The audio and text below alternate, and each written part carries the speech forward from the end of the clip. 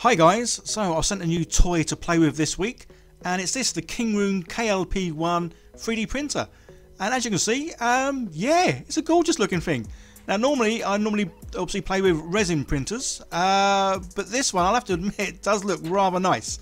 I've had a few of these before, and normally they sort of like big boxy weird looking things, but this one's encased, which looks just awesome. And obviously got a bit of a glowy thing down the bottom. And the other good thing with this one is it's got a little touch screen, which is really nice. And yeah, it looks really cool. Didn't take too long to sort of set up. There's just a few little screws you need to sort of, well, screw in. So just to mention, this video is being sponsored by Kingroon, but as always guys, I'm never told what to say. I literally get sent something and then yeah, take it out of the box, assemble it where needed, and then yeah, have a little play with it and see what it can be done. But say yeah, this one it's a lovely looking machine. But the one neat feature about this one is its speed. As I say, I've had a few of these before in the past. Don't generally use them, and one of the main reasons I don't use these is because they are obviously a lot slower than resin printers. But this one, this one is fast. Obviously, guys, I have speeded this up something rotten. But yeah, printed out this little boat. It has got a name, but I always forget what it's called.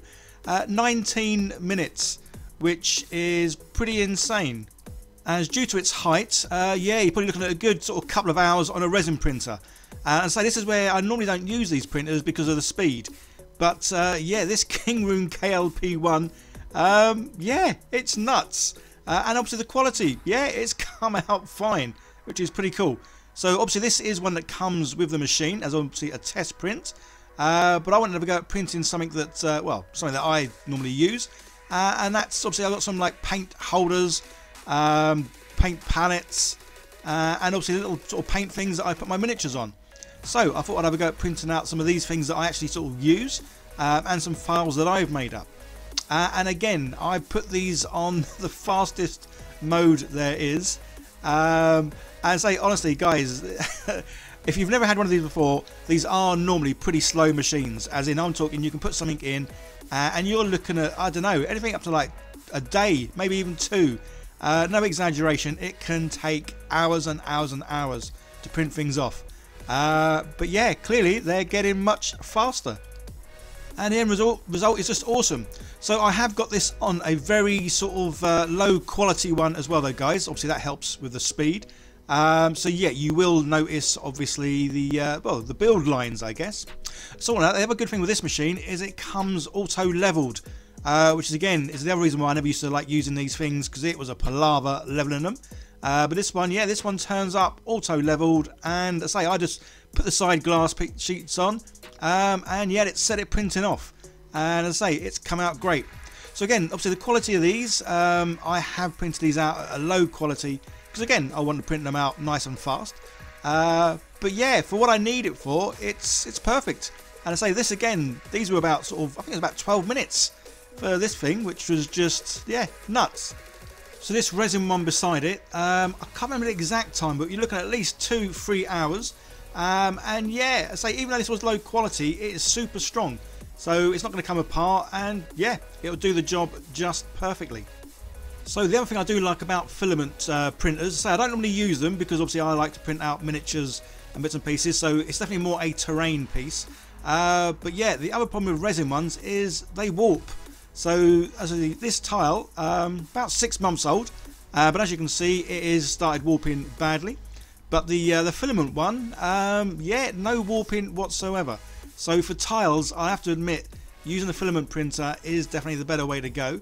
And I say, especially with this KLP1 and the fact that it prints so quick.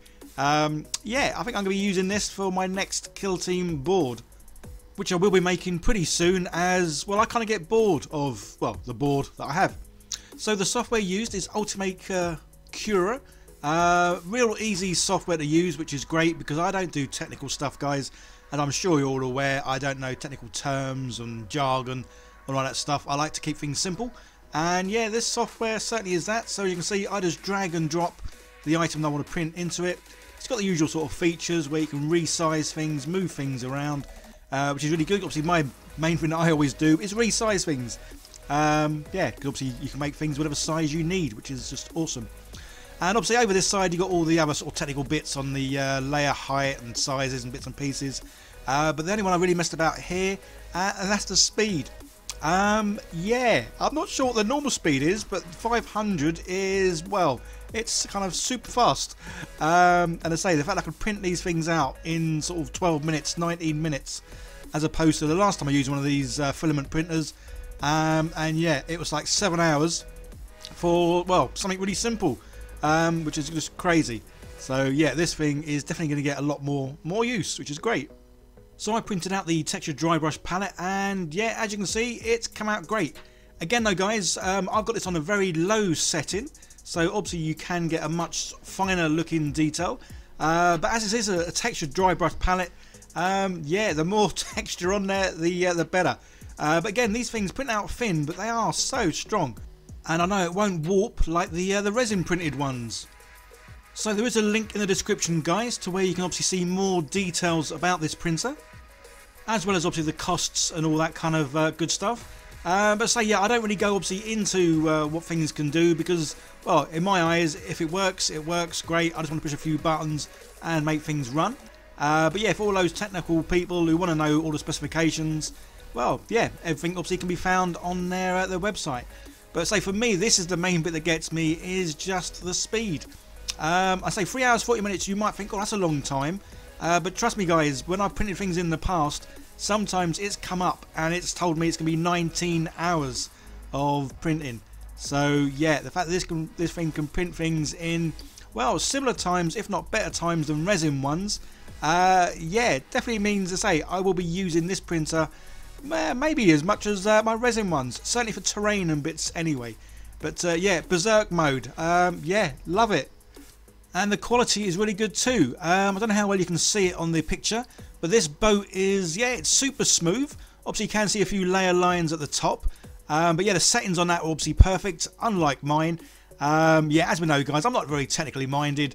I just mess about with some settings, print something out, but the main thing is these have come out and they are useful, very usable. And the textured dry brush palette I have been using in a few videos that I've, well, yet for you guys to see, but I've been making a few videos, and yeah, it works perfectly. So yeah, awesome stuff. So guys, don't forget to check out the link down below to have a look at more sort of details about the Kingroon KLP1, as yeah, I think it's a great little printer. It looks good, it works well, and I say it has Berserk mode, so it can print things out extremely quick. So I just want to thank Kingroon for sponsoring this video, as well as all my lovely patrons, Chaos Cards and a Colour Forge, for helping support the channel each month. It really does mean so much to me. There's another video on the screen guys, give that a click, see more of what I do. Don't forget to like, share, subscribe, all that cool stuff. You guys all take care, and I'll see you in the next one. Bye for now.